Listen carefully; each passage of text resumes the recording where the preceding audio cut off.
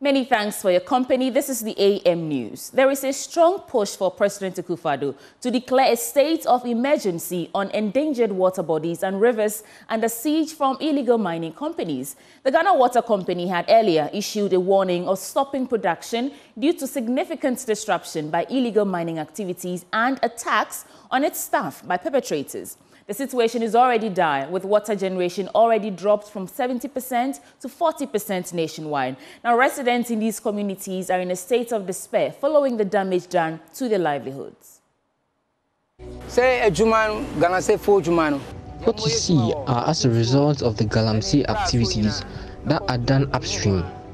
All the silts are washed down here. They have destroyed our livelihoods. This has left us struggling in this town. Our fishing business has gone down. All we can boast of now is empty nets.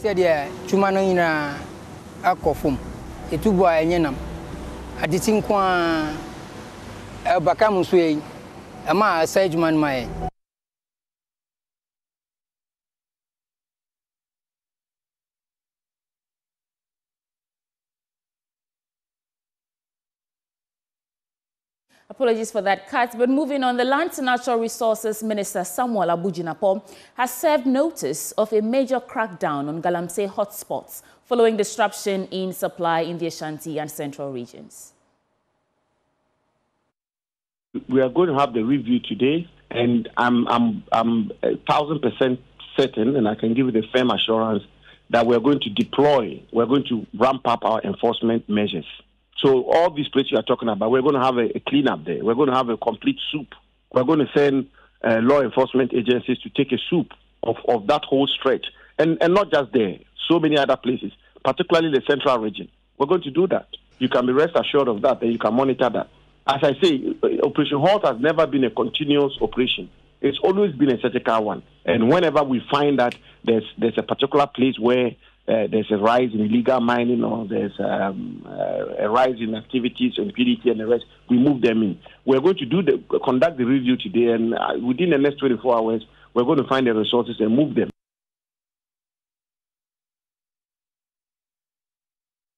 The Deputy Director at CSIR, Savannah Agricultural Research Institute, Dr. Issa Sugri, has asserted that farmers in the northern region do not have the capacity to go into dry season farming due to the unavailability of irrigation dams. He said the region has only one major irrigation dam, which is the Bolgatanga irrigation, and that single dam cannot do any meaningful crop production to ensure food security in the country. The objective of the capacity building is to equip the farmers in the region with the requisite knowledge on maize, rice, soya beans, and vegetable production via innovative platforms. Speaking in an interview during the training, the Deputy Director at the CSIR Savannah Agricultural Research Institute, Dr. Issa Sugri, said most farmers farm as early as June, reason they are severely impacted by the dry spell. Farmers actually got best seeds all right, but most of them went into produce as early as June. And for most crops such as maize, you're better off in northern Ghana if you are a commercial farmer producing from 20th June thereabout. Do we have access to irrigation facilities such that just after the rainy season is over, from December, northern region, we could go straight into dry season production. But unfortunately, we do not have capacity to go into dry season production. We only have one major irrigation dam in northern Ghana, which is the Buntanga irrigation. And it cannot do serious crop production for food security for the region.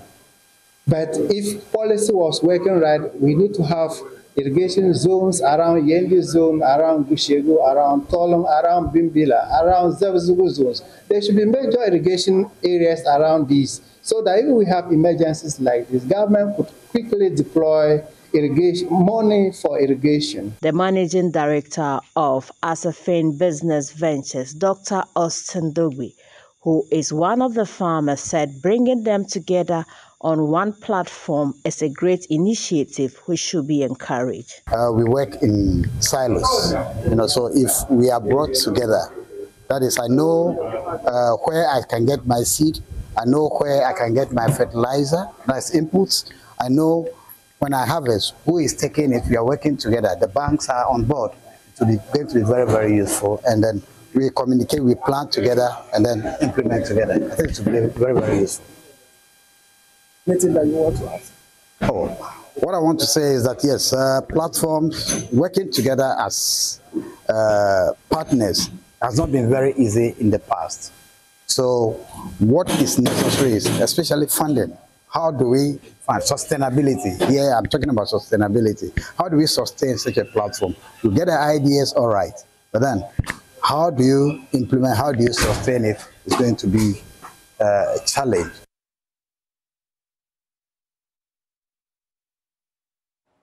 Ministers of Education and researchers in the education sector are calling for a shift in the education delivery on the African continent. The High Stakeholder Conference in Cape Coast on inclusive and equitable quality lifelong learning opportunities has emphasized the immense potential and opportunities that lie ahead, stating that education is the most powerful tool to transform the people of Africa. Speaking at the conference, Deputy Minister of Education, John Ntimfodjo, emphasized the commitment of government to ensure a critical mass of people is produced. There's more in this report.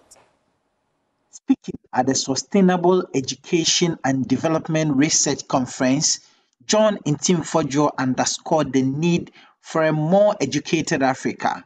He outlined the power of a more educated population in Ghana and on the African continent. We can only leverage on the human capital to get us out of our challenges and out of poverty. And that is why we all, as a continent, must be worried. When we hear that Africa, by 2030, will be the continent whose young people will form 42% of the global youthful population, we must be concerned that what preparation and what education are we putting in place to ensure that they become 42% of the critical mass of the youth in the whole world globally, who would contribute to 42% of innovations, 42% of the jobs that ought to be created, and 42% of the inventions that we must see.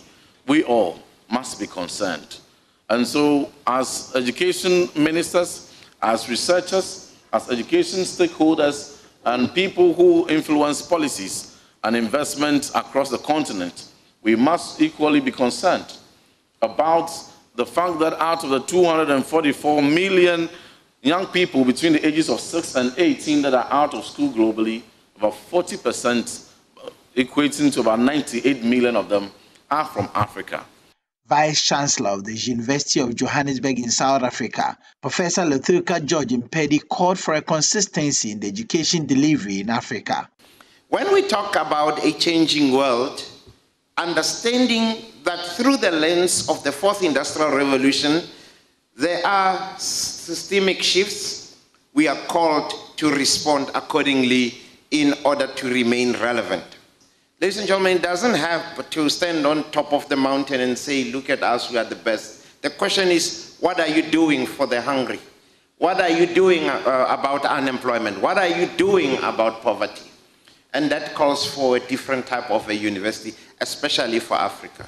Certainly, the issue is that universities tend to stand, look, we are the oldest, we are the youngest, we are the sexiest, and so on. And you look at what are this university doing for ordinary people? Nothing. And that is what needs to change. And this is how we need to measure universities in terms of what do we do for the marginalized amongst us, the forgotten people. Vice-Chancellor of the Cape Coast Technical University, Professor Kweku Educhum Eyimbuache, emphasized the need to adopt a holistic education approach that is centered around technology. We must constantly pause and ask ourselves whether we are indeed prepared for both the environment, the world system, the environment and its world system, and the caliber of minds that we are charged to shape for the next generation. Currently, our universities are largely populated by Generation Zs, but in the next 5 years, the latest generation, Generation Alpha, will enter our institutions of higher learning. Born between 2010 and 2024 or 2025, they are the first generation to have grown up in a world that fully encapsulates technology. The conference centered on the inclusive and equitable quality lifelong learning opportunities. Abdullah Osman's report read to you. Away from that, women poultry and livestock farmers in the Upper East region have appealed to the government to provide them with incentives to boost their trade. The call was made at the launch of the Women Poultry and Livestock Farmers Association in Bolgatanga, where members identified the high cost of feed and building proper shelter for their animals as major challenges. Correspondent Albert Sori reports. The Women Poultry and Livestock Farmers Association was formed to mobilize women, young girls and physically challenged persons in the communities to engage in poultry and livestock production as a business to ensure food and nutrition security and create employment. At the launch of the association at Bolgatanga here in the Upper East region, its president, Teresa Alegmia, said the cost of poultry and livestock feed was a significant burden, making it difficult for the women farmers to maintain their businesses. She also highlighted the need for proper shelter for their animals. The feed of our poultry is very expensive. To go and even feed the few fowls that you have is not easy. Apart from the feed, sometimes they will hatch, they need to be confined. And not all of us have built a place for their animals and fowls. So even this season, which is rainy season, if you leave them open, they easily die. Myself, I even made this in the guinea fowls. One heavy rain came and cleared all those small ones because they came out.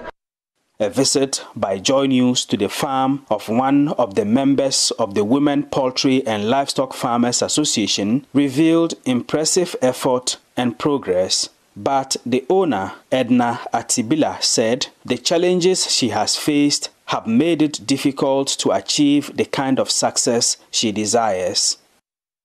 When it comes to the success, there's nothing yet. Because I remember my first birth, because I was new in it, I requested for layers. When they are small, you can't be able to tell whether they are cocks or hens. So when I ordered and they brought them about 100 birds, they were all cocks. So I had to sell them because they were not laying, they were not giving me eggs. I took them to the market and they were buying it as low as 50 Ghana cedis. Meanwhile, they feed alone that I spent the money on. I didn't even break an even. It wasn't good at all. The women poultry and livestock farmers are calling on the government for support. We will want the government to support women, especially they will give us in subsidized way, in giving us even the fowls, the smaller ones, if they can support us, because some of them do not have. To afford to buy the chicks itself, it is not easy. Upper East Regional Director of the Ministry of Food and Agriculture, Alhaji Zakaria Fuseni, assured the women poultry and livestock farmers of his support. SADEP is into animal production, which includes poultry. So I'm in constant touch with the coordinator, the national coordinator for WOPOLA to benefit. If you look at our annual work plan and budget, we have made provision for such groups. For now, the Women Poultry and Livestock Farmers Association will have to rely on each other and their personal hard work to succeed as they hope to expand their membership nationwide. For Joy News, Albert Sori, Bolgatanga. The push to promote Africa as a top tourist destination is gaining momentum as experts and industry players convene in Botswana for the 2024 7th Africa Tourism Leadership Forum. The event has attracted renowned global experts, ministers, CEOs, and other key stakeholders in the tourism sector, all focused on strategies to help African countries, including Ghana, fully capitalize on the ongoing tourism boom. Maxwell Agbagba has more in this report. Hundreds of people from the tourism industry all across Africa have gathered here in the capital of Botswana, Gaborone, to take part in the Africa Leadership Tourism Forum, all with one common aim and objective: to promote the Destination Africa agenda. The Africa Tourism Leadership Forum, ALTF, is the only Pan-African dialogue platform that brings together key public and private sector leaders and other stakeholders from across Africa and the rest of the world's travel, tourism, hospitality, and aviation sectors to share insights, devise strategies for intra-Africa and tourism growth and network while enhancing the brand equity of Destination Africa. Speaking at a press briefing, Chief Executive Officer of Africa Tourism Partners, the organizers of the event, Kwache Donko, urged various African tourism boards to decentralize the operations within Africa. What are we doing?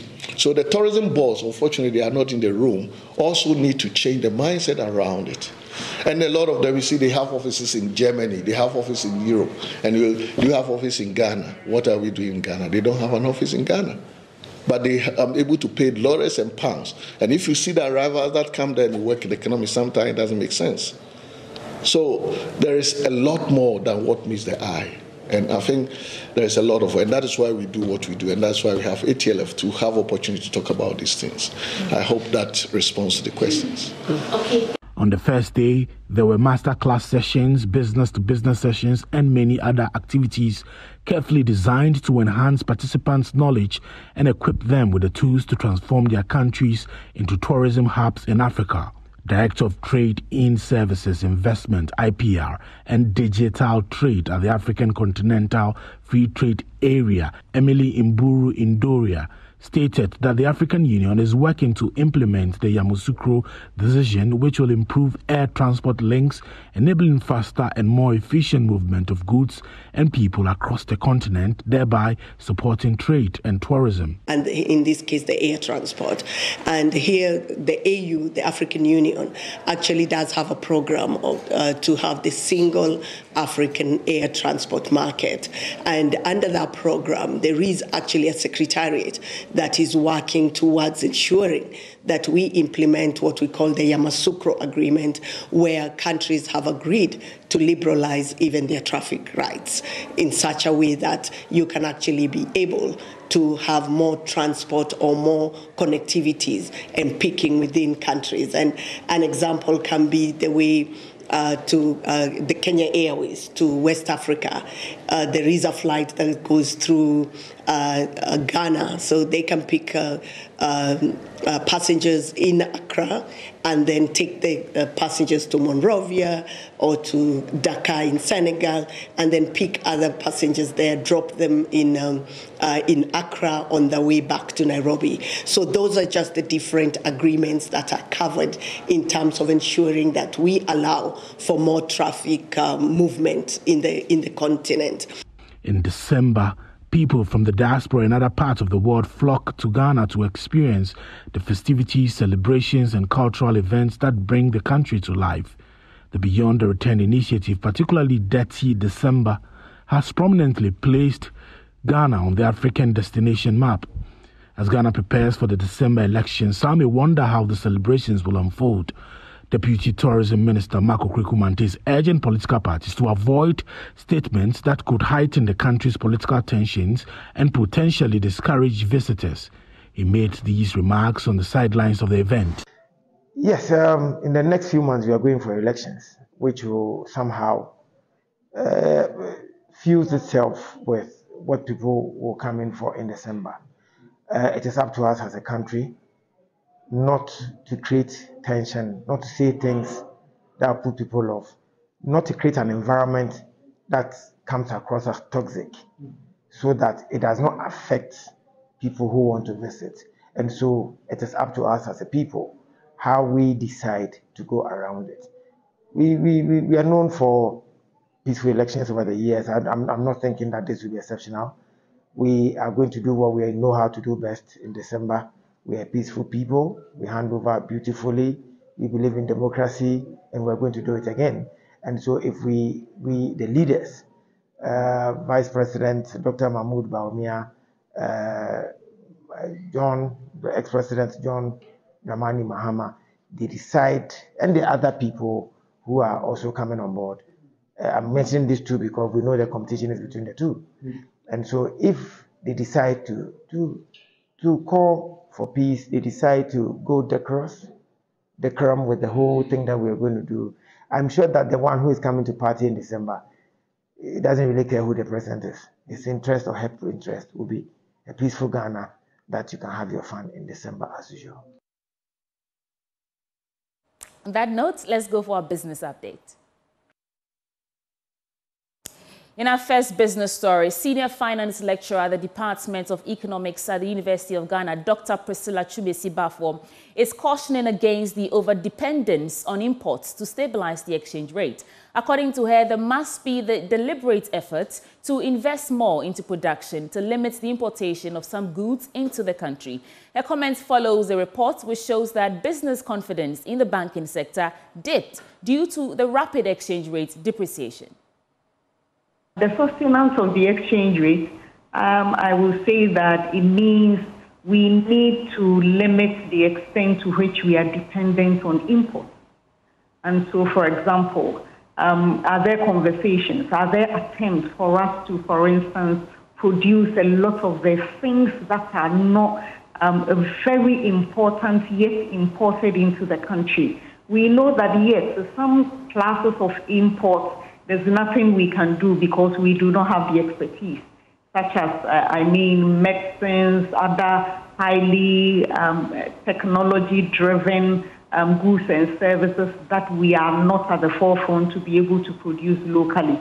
But when it comes to basic things like food, drinks, and other things, I believe that light manufacturing, I believe that as a country we should get back to basics and produce some of these things to ease the persistent,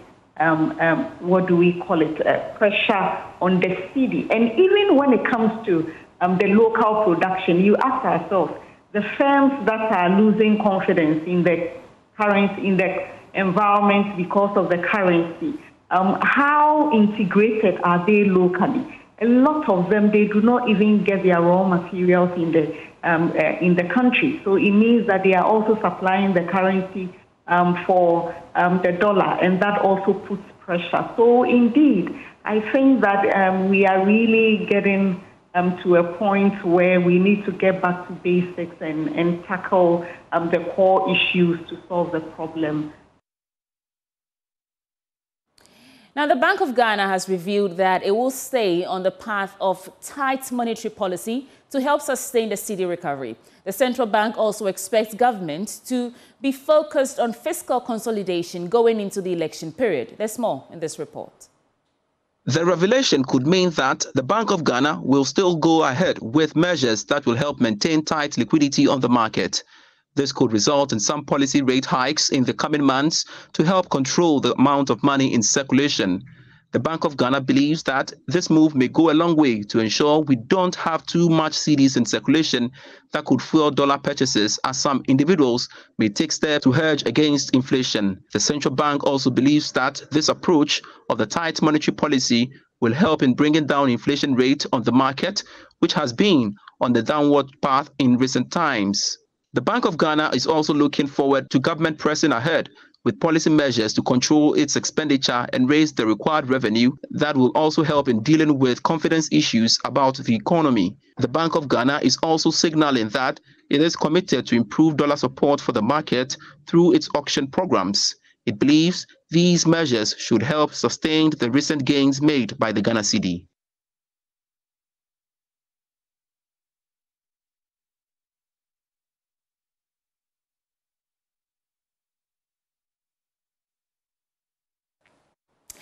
And this brings us to the end of the AM News Bulletin on the AM Show. Coming up next is the News Review segment. Dr. Ezekiel Obeng from the NPP Communications team, lawyer Osman Ayariga, Deputy National Youth Organizer of the NDC, are joining us to review the various stories captured in the newspapers. We are back on your screens in a bit.